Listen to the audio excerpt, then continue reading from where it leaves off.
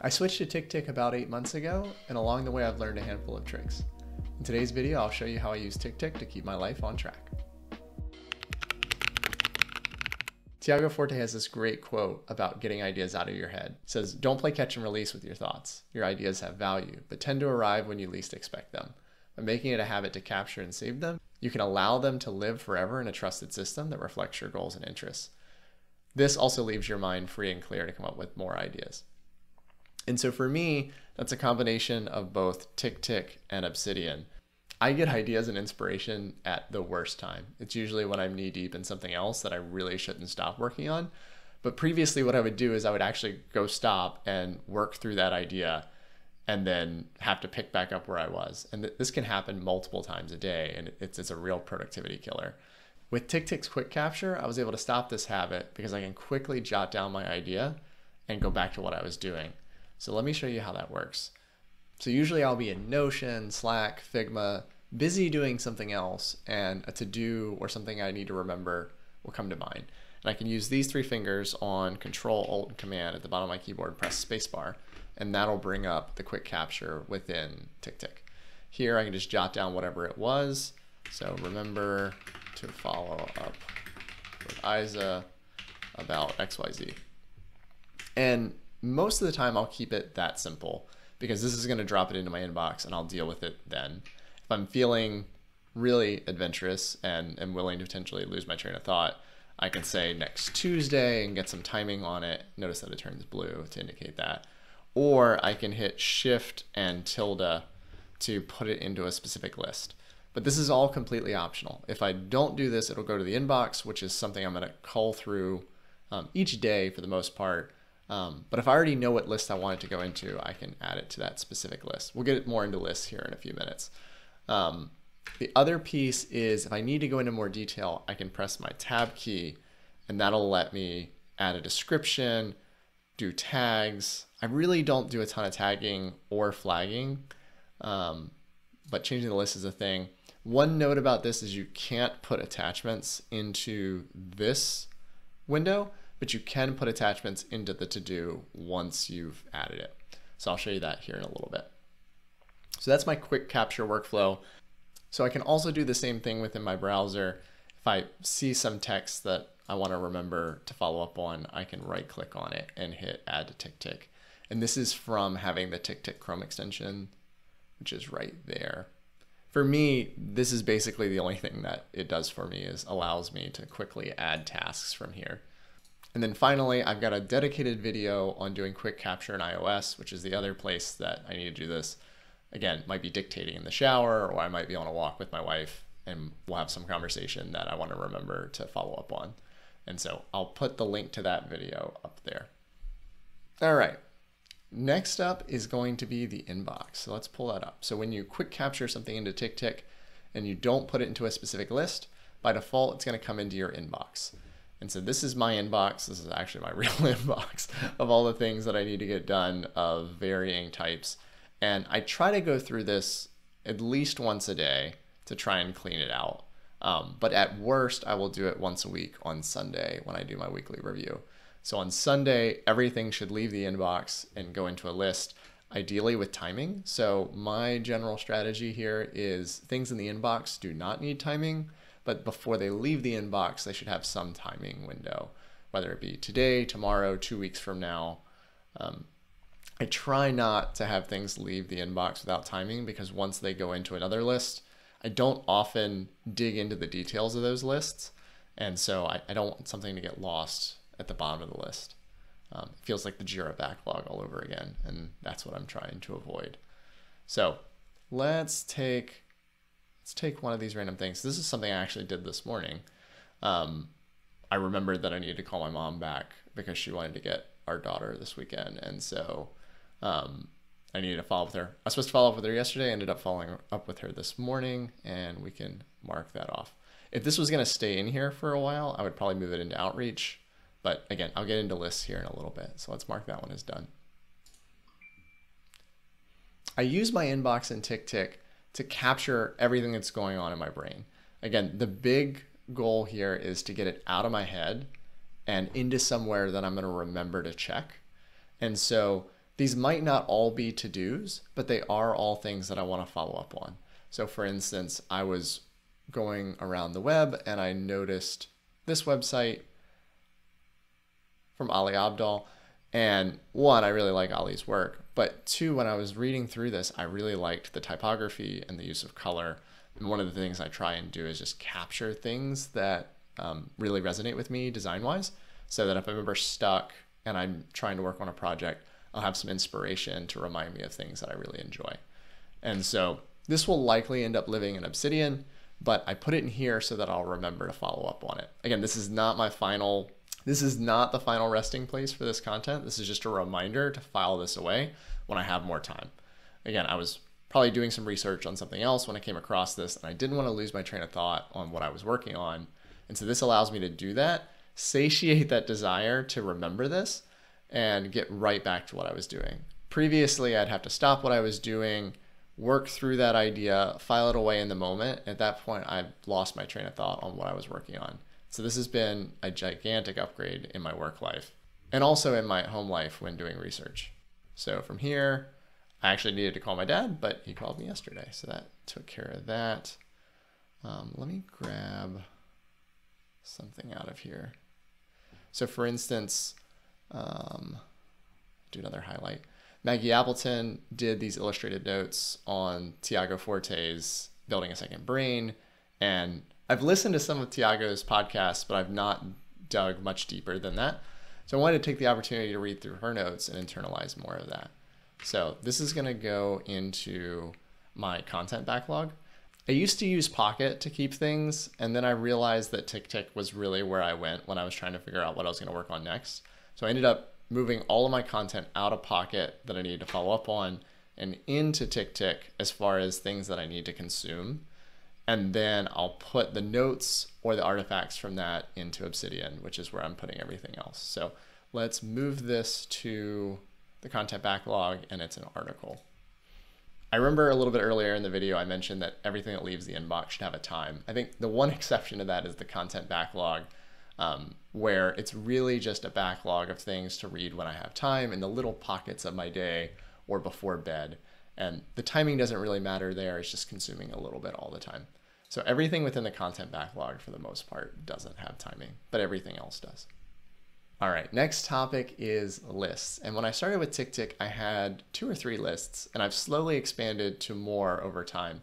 And let's jump over to Today View, and I'll show you why I have a few. Is they allow me to organize my day with some form of prioritization. So I look at TickTick usually before my work day and a handful of times throughout the day, usually before and after lunch, and then also towards the end of the day. And what I need to see changes as the day goes on. So I have my strategic work list, which is designed to highlight things that I think move our company forward and will have meaningful impact beyond today or next week or maybe even next month. And then there is junk work, which are, and it's a little crudely named, but they're things that just need to get done and aren't going to move the company forward strategically. If I were to do them versus someone else do them, it doesn't really matter, but someone's got to do it, and it might as well be me in some occasions. And so that's how I differentiate between things that I think have lasting impact and things that only have temporary impact. So please excuse the names, but that's the names I use for them internally. I then have my routines. So I have work routines and I have home routines, and those are shown here. And the benefit of having them as separate lists are, if I don't have time to deal with routines right now, I can collapse them. Or similarly, I'll have this home list, and if I'm heavily focused on work and I don't want to see home, I can collapse it. Similar thing with evening. Again, if I have a busy day at work and looking at what's going to happen this evening is going to distract me, I can collapse all that. So oftentimes what I will do is during my work day, this will be my view. And then towards the end of the day, I may expand the rest, or after dinner, or after we put Charlie to bed, I'll open everything up. So that's why I use lists to separate those things out while I'm in this Today view. The other benefit is they have color coding when you get over into the calendar view. I'll show you that here in just a bit. But those are the 2 primary reasons that I have separate lists. So let's get back to work and home routines. the intention behind this is that life in many ways is cyclical. And there are things that you just have to do on a regular basis. I remember back in my 20s, I wouldn't schedule a haircut until I realized my hair was too long. And then later on in my 20s, I realized the benefit of scheduling your next haircut when you finish the current haircut so that your hair doesn't have to get that long. And that's a really silly example, but I've taken that same learning and applied it to many things in life. Things with our biweekly sprints at work. I know I need to prepare the design work at a certain point in the sprint for us to be on schedule. Let's go through and look at a handful more of these. So yeah, so we do monthly updates for our leadership team. I review our OKRs every quarter. I have a weekly call with important customers that I want to prep for and make sure that call is all set up and ready to go. On the home side of things, I have a couple things here. I want to make sure I have a special day with my wife, a special day with our entire family, and then a special day with just Charlie each month. And this gives me that reminder that I need to prep that for the current month. Our cars need to get registered. Our cars need to be inspected. Before, I'd always get a fit of anxiety, wondering, oh, is the inspection out for the truck? Trying not to get pulled over for that. I remember to shave. I do weekly yoga. I do a handful of workouts throughout the week. And then I have weekly and quarterly note review of all the content that I produced over that time period. All right, heading back over to today's view, I want to show you a handful more lists. So I have my home list, which are things to do relating to our home. It's really, the difference between evening and home is a bit subtle, but home things are things that I might be able to tackle at lunch, and evening things require a little bit more time and really can't be tackled until the end of the day. I have my personal development lists, which are things that I think move me as a human forward, important articles to read, things about productivity. Again, it's kind of a curated set of articles that are of importance. I have my outreach list, which I'm going to do a dedicated video on outreach. I'm very much an introvert by nature, and I get very sucked into my work and I forget to reach out to people. And so my outreach list are key people in my life that I want to remember to keep in touch with, that I've historically done a bad job of that, not because I don't value them as people, but because I'm just really bad at communication. And then on the YouTube side of things, I have two lists. I have YouTube channel, which are general improvements to the channel that I started this channel about a month ago, and there's plenty I can do to make it better. So that's a general list of things I can improve. And then I have my video ideas, which are different ideas and where they are in the pipeline. So I can jot down an idea, throw it into the list, and then as I'm picking a video for each week, I can look there. I have the productivity blog, which originally, when I started this YouTube video, I originally thought it was going to be a productivity blog, and then I realized I'd much prefer creating videos instead. I have my reviews, which are the weekly, quarterly, and nightly reflection. Again, I think some of that is still in the home routines, and it can get split out to reviews. Family is anything related to my family, and then this list is also shared with my wife. Store is a general list of things we need from the store. I don't go to the store all that often. Marcy does most of our grocery shopping, so these are random things I need. Like I need a phone holder for my desk for aesthetics, and I need metric Allen wrenches to tighten something in the shower. We touched quickly on content backlog earlier, but this is just random pieces of content that I've yet to consume that I think are interesting. Maybe people have recommended them to me. Maybe I got them through Feedly and then put them in my read later. I try to clear out my read later on a regular basis. And so instead of them living in read later, if they're longer than about 10 minutes, I will throw them over here so that that doesn't get cluttered up. Video games, music. I try to keep the podcast list empty because I have Air and I can put that in Air. Books for the most part will go to Goodreads, but this is a holding area in the meantime. I have no idea what's here under food. Oh, it's food that people have recommended to me that I haven't had a chance to try yet.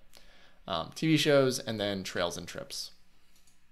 Then I have my idea list. These are random ideas that I have that I think are interesting, may have merit, may not. Throw them in here, come back to them a little while later and see how you feel about them.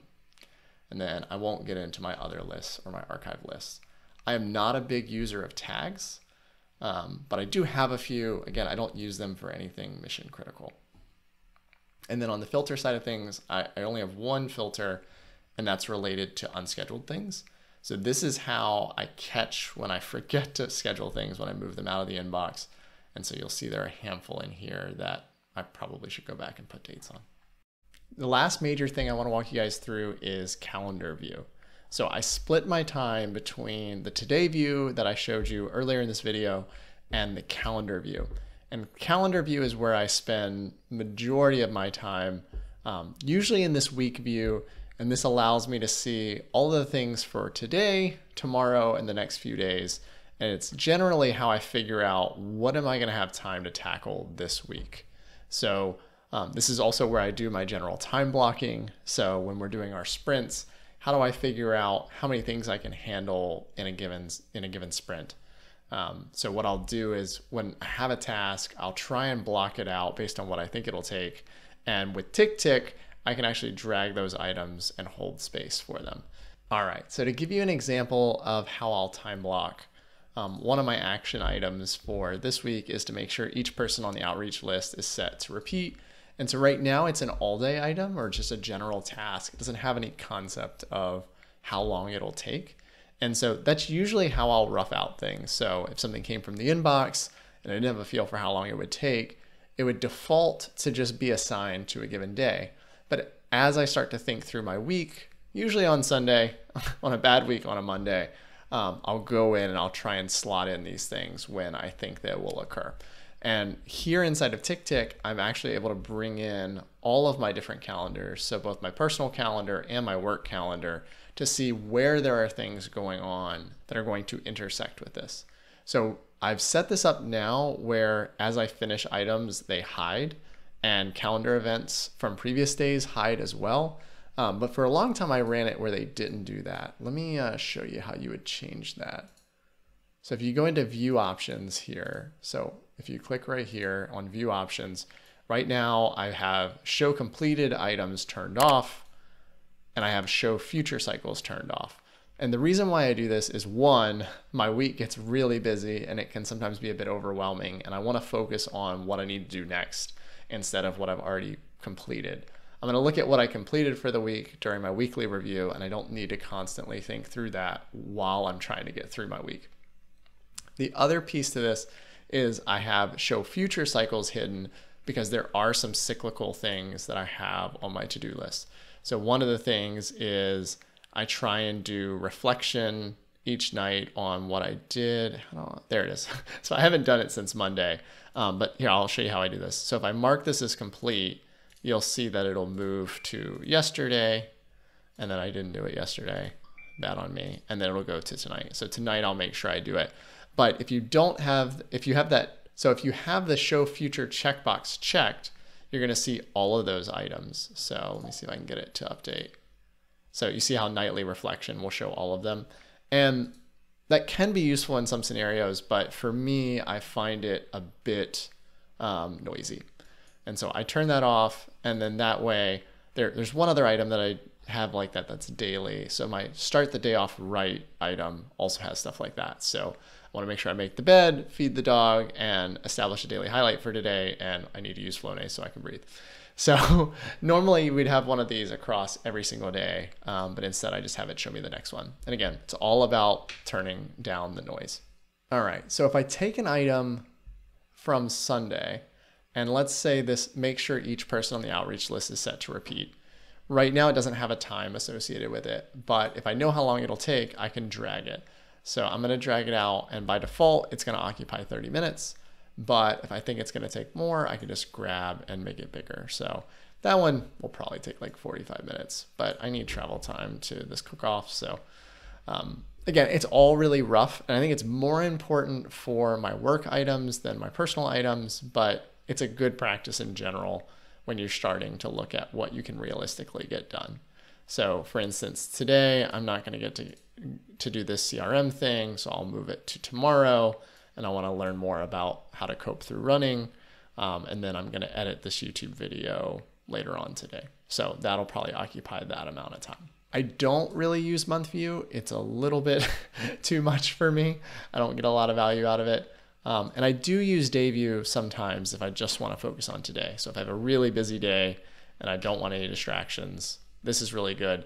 But for most of my planning, I use week view to try and block out my day, fill out the time, and have some intention with the different things I'm doing throughout the week. It's a big reason why I split out the strategic work and the junk work is I have two different colors associated with that. And so it allows me to look at the week at a glance and see where most of my time is taken up. In the case of this week, I just have a lot of meetings today. And so my meetings are in blue and then my other items are not blue. And so yeah, it's a busy week. So when I first started with time blocking, I started by using Fantastical because Fantastical was my calendar of choice and it was the default thing that I was using. But what I found was when I started using Fantastical for non-meeting things, I ran into a handful of challenges. And those two challenges were if you move a meeting around a lot in Fantastical, the iOS notifications for it don't act super great. So you'll end up getting notifications for meetings when you originally scheduled them, even though you've already moved them. There's some issue where iOS is not getting updated with the notification data. And so you get these phantom notifications for meetings that you're not going to do. And it really drove me nuts. I reached out to Fantastical about it and they debugged it and they still couldn't figure out what it is. I ultimately think it's a limitation in how they implement the iOS notifications, and there's not really anything you can do about it.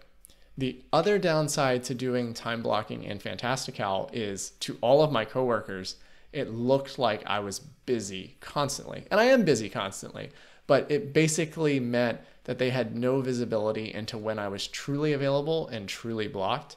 It basically looked like I was blocked constantly.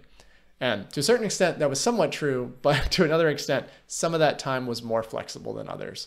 So some of those sessions were legitimate sessions with other people that really weren't all that flexible and couldn't be moved.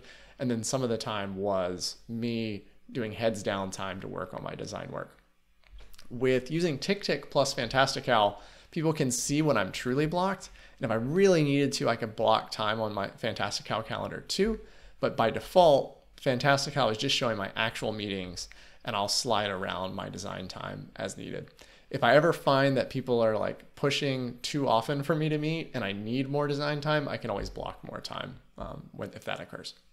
I want to end this video with some pros and cons. On the pros side, it has calendar support that Things 3 was largely intentionally missing.